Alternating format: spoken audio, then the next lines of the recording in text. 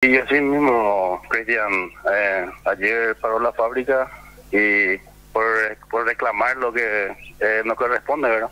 Sí, Es la única forma que no van a hacer caso porque estando así trabajando, ellos te dicen, esa que te dan promesas, pero ya ahora mismo ya no hay más promesas ahora porque ya falta todo ya la canasta familiar acá. claro.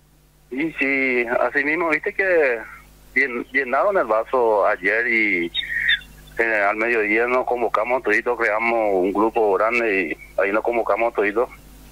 Y decidimos que a las 4 nos reunimos acá enfrente de la fábrica y cerramos el portón acá para que nos hagan caso. Sí, Y estuvimos ahí, o sea, nosotros como hicimos, ¿verdad?, la manifestación, hicimos un documento que nos alaba también y entregamos eso ayer y dijeron que iban a tener una respuesta para hoy a las 10 de la mañana. exactamente.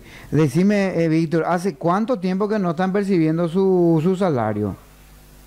Y en verdad, algunos, o sea, aparte de nosotros que estamos más, la mayoría de 2 meses y otros 4 meses ya. ¿Qué les dicen cuando reclaman esto? ¿Qué palabras utilizan los directivos ahí para decirle que van a estar cobrando más adelante?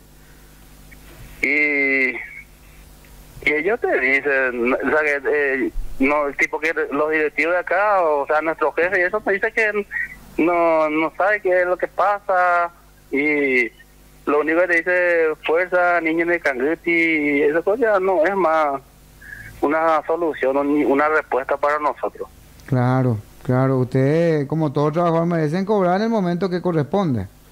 Así mismo es, Cristian. Y ahora mismo, Víctor, ¿dónde están? ¿Están frente a la fábrica? ¿Cómo sería?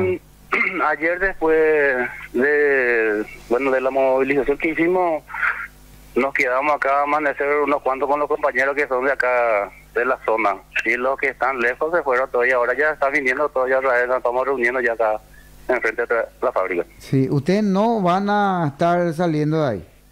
No, acá vamos a estar hasta que nos paguen todas las 3 quincenas que nos deben. Prácticamente hace, o sea, 3 años que estoy acá.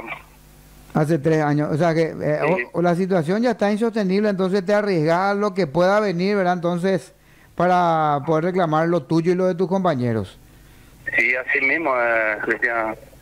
Está difícil la situación porque algunos cuantos que son, bueno, la parte industrial que seguro le están apretando ahí la ola, ¿verdad? Y Sí. están entrando por la otra portería ahí, por la central. Sí, Se entiendo. habilitaron ahí para que marquen, porque acá estamos nosotros, pues acá enfrente de la fábrica. ¿Vos tenés hijos? ¿Cómo es tu...? Sí. ¿Sí? Yo tengo un hijo, tengo mi señora